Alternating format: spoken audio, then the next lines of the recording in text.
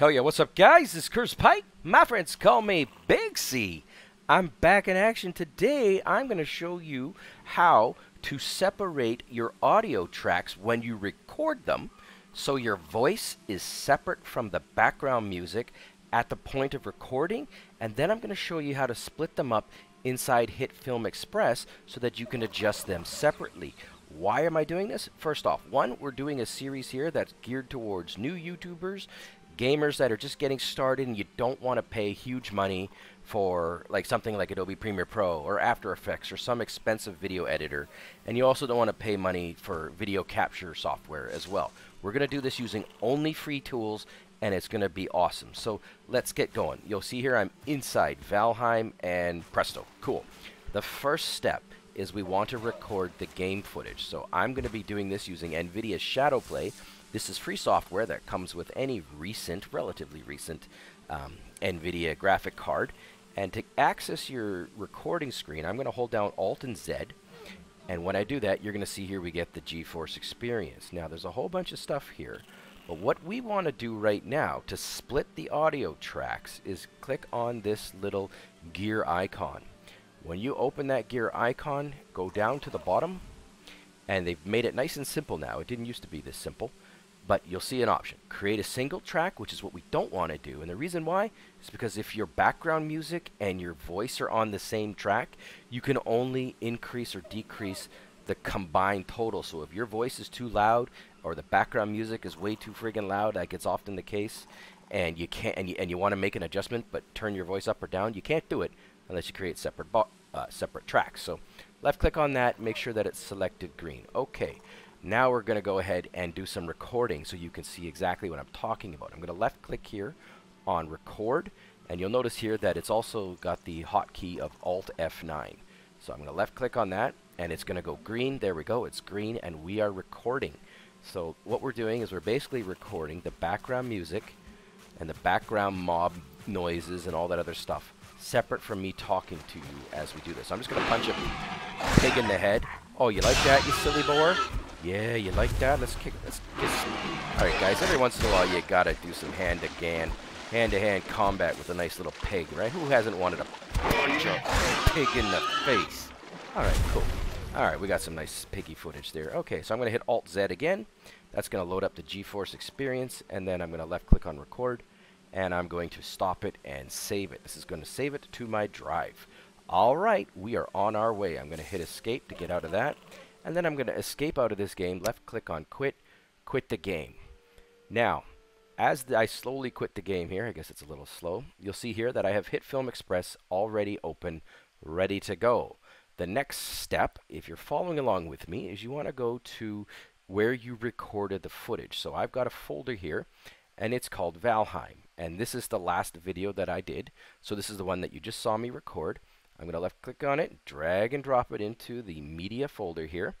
And now it gets a little tricky, and it actually can throw you off a little bit. So I'm just going to go ahead and, again, drag it onto the timeline. And now you're going to see here that we've got the footage loaded into the timeline. It's like 35 seconds or something like that. I'm going to hit the play button here, and you're going to see an issue, and then I'm going to show you how we solve it. Yes.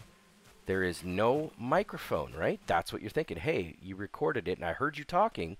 Why can't I hear that? And the reason why is HitFilm Express really only works with one audio, even though Nvidia does it correctly and they separate it into separate audio tracks.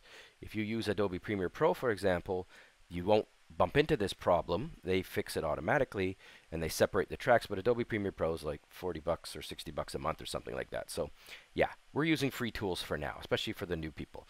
So let's take a little deeper look in here. You're going to see here that this is the waveform.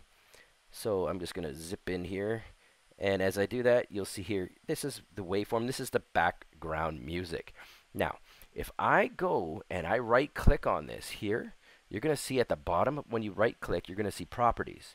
When I open up properties, here we go. There's audio 1, system sounds under audio. But if I click that little down chevron, you're going to see audio 2, microphone. And when I do that, this is where it gets weird. Now listen to this. I go green, there we go, it's green, and we are recording. That's what we recorded when we were doing it right there.